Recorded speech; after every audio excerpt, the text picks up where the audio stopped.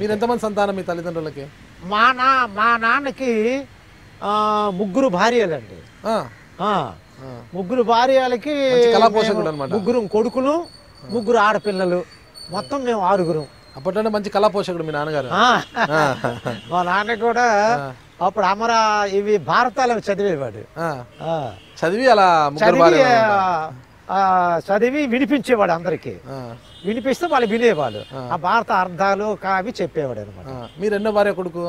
నేను ఫస్ట్ భార్య, తొలి భార్య కొడుకునండి. ఓకే. నేను పుట్టాక మా అమ్మ మరణించింది. ఓకే. మీకు ఎంత వయసు అప్పుడు? నేను మా అమ్మ నాకు గుర్తులేదు. నాకు గుర్తులే. నేను పాలు తాగుతున్న ప్రాయంలోనే మా అమ్మ చనిపోయిందట. చనిపోయిన విషయం నాకు అందరూ చెప్పితే తెలిసింది. ఎలా చనిపోయిందని కూడా తెలియదు. ఎలా చనిపోయిందని తెలియదు. మీ నాన్నగారు ఎప్పుడు చెప్పలేదా? మా నాన్నగారు అంటే జైపురంలో చనిపోయిందట. ఓకే. మా నాన్న మా అమ్మని జైపురం తీసుకెళ్ళిపోయాడు. జైపురం ఎత్తుకుపోయాడు. పెళ్లి చేసుకోలే మా అమ్మని, పట్టుకుపోయాడు. ఎత్తుకెళ్ళిపోయాడు. అప్పుడే ఎత్తుకెళ్ళిపోయాడు మా ఫాదర్.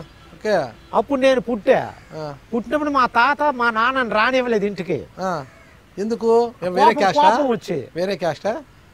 వేరే క్యాస్ట్ అంటే మాకంటే కొంచెం చిన్న క్యాస్ట్. మీ నాన్న వాళ్ళు? మా నాన్నకంట. అంచేతాలు తగువ మీద జైపూర్ వెళ్ళిపోయాడు. నేను పుట్టాక నన్ను ఎత్తుకొని. జైపూర్? రాజస్థాన్. రాజస్థాన్ అది ఇప్పుడు ఒరిస్సాలో ఉంది జైపూర్. జైపూరే. రాజుగారు ఉంటారు, జైపూర్ మహారాజులు. ఆ జైపూరే. అప్పుడు అక్కడికి వెళ్ళిపోయాడు. వెళ్ళిపోతే అక్కడ మా అమ్మ జబ్బు వచ్చి చనిపోయింది అక్కడే. ఓకే. అక్కడ పెళ్లి చేసుకున్నారు మిమ్మల్ని? అక్కడ అటునుంచి వచ్చాక మళ్ళీ మా నాన్న ఊర్లోకి వచ్చి మళ్ళీ మా తాత వీళ్ళందరూ పెద్ద మనుషులంతా కలిపి మా నాన్నకు మళ్ళీ పెళ్లి చేశారు. మళ్ళీ ఒక పెళ్లి చేశారు. మీ పరిస్థితి అంటే అప్పుడు నన్నేమో మా నాన్నదైట వచ్చిన ఒక కొత్త అమ్మ మారటమ్మ చెప్పారు, ఒక కొడుకున్నాడు, మరి మీ అమ్మాయిని ఇస్తారేమరని మా తాత అడిగారు. అడిగితే నేను పనికి వస్తాను కదా, నేను పశువులు కాయడానికి, భూమి దున్నడానికి, వ్యవసాయం చేయడానికి పనికి వస్తానని నన్ను ఉంచారు. అలాగే పనికి వస్తాడు, లేకపోతే మా తాతకి ఇష్టం లేదు. మా తాత పంపించేయాలనే. కాకపోతే అందరూ ఆలోచించి మన బిడ్డడే కదా, మనకి వ్యవసాయాలు ఉన్నవి, పనులు చేస్తాడు అని ఉంచారట అని ఆ రోజు వాళ్ళు చెప్పుకోవడం నేను విన్నా. అది బాధ అనిపించలేదు అప్పుడు? బాధ అనిపించలేదా? నాకు తెలియదు కదా, చిన్నవాడిని కదా. తర్వాత నాకు చెప్పారు.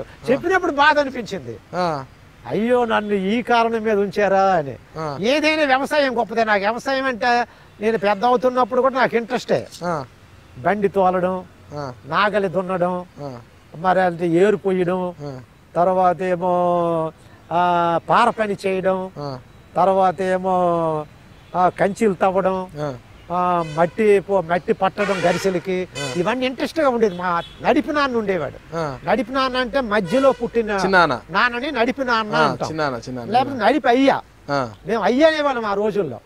ఇప్పుడు నాన్న పదం కొత్తగా వచ్చింది కానీ నేను చిన్నప్పుడు అయ్యని పిలిచేవాడు.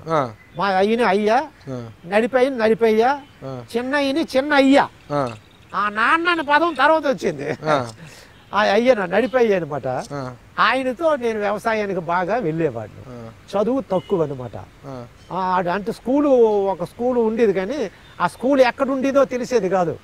ఊర్లో ఏదో ఒక వీధిలో ఎప్పుడో పెట్టేవాడు, నెలకు ఒక మాట.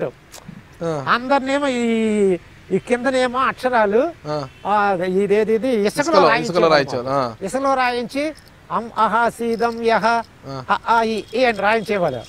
నాకు అక్షరాలు వచ్చేసరికి సంవత్సరం పట్టింది. అప్పుడు అది అక్షరాలే. మీ మారటమ్మ బాగా చూసేది మిమ్మల్ని? మా మారటమ్మ పర్వాలేదు నన్ను. అట్లా తర్వాత పిల్లలు పుట్టారు. ఏం పేరు ఆవిడ పేరు? వెంకటమ్మ. వెంకటమ్మ. ఆమెకు తర్వాత ఎంతమంది పిల్లలు? మళ్ళా ఆమెకేమో 2 కొడుకులు, 3 ఆడపిల్లలు పుట్టారు. మొత్తం మీ మళ్ళీ 5 మంది వాళ్ళు అయిపోయారు. 5 మంది. ఎలా ఉండి వాళ్ళతో ఎలా ఉండేది మీరు సంబంధాలంతా? వాళ్ళతో అంటే మరి నేను మధ్యలో రాయిగడ మా నాన్న వెళ్ళిపోయాడండి. రెండో భార్య అని చేసుకున్నాడు కదా, ఆ అమ్మది రాయిగడ ఒరిస్సా. ఓకే. అక్కడేమో మా నాన్న భూమి కొనుక్కొని భూమి కొన్నాడు కొంచెం పండించడానికి. ఇక్కడ భూమి అమ్మేసి అక్కడికి వెళ్ళిపోయాడు. అప్పుడు నేనేమో నేను అప్పటికి 8, 5, 6 చదువుతున్నాను. 8 వరకు వచ్చా. ఆ టైంలో రాయగడ వెళ్ళిపోయాడు. అప్పుడు నేను కూడా రాయగడ వాళ్ళతో వెళ్ళవలసి వచ్చింది. వెళ్ళవలసి వచ్చి ఇక్కడ చదువు ఏం చేశాను, 9తో ఆగిపోయింది కదా, చెప్పాను కదా.